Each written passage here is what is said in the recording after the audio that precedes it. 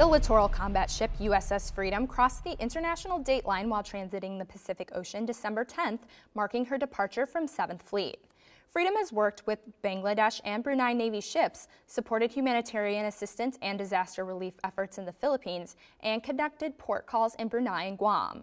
During this maiden deployment, Freedom joined nearly 100 ships and submarines deployed in the Southeast Asia maritime region.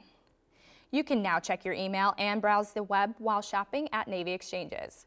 Free Wi-Fi services are now offered at more than 50 exchanges worldwide. Check out your local Next to see if Wi-Fi is offered there. Read more about these stories at Navy.mil. From All Hands Update, thanks for watching.